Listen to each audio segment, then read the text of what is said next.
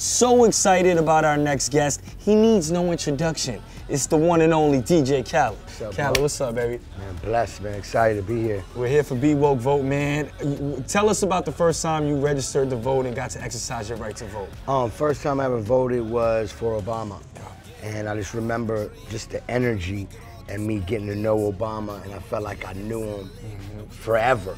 That's how much presence Obama had. And I knew I had to get out my house, and I sat in that line for a long time and went through all the processes to vote. And it was my first time voting, and I was very proud that I voted, and I was happy that Obama ended up being our president.